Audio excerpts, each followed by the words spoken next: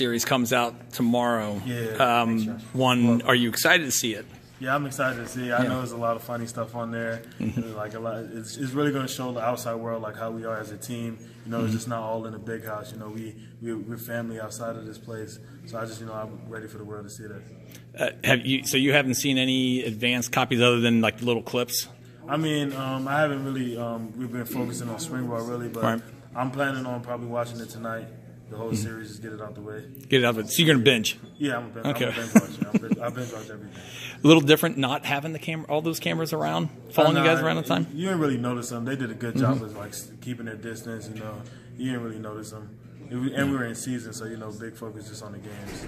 Yeah. Sean, bring up McCune again. He said they didn't really focus on the tight ends too much. Did they focus on you guys a lot? Or did you think they did? They focused on the defense, yeah. But I feel like it was kind of spread out. They chose who they wanted to focus on. It's nothing really too personal about it. Cool.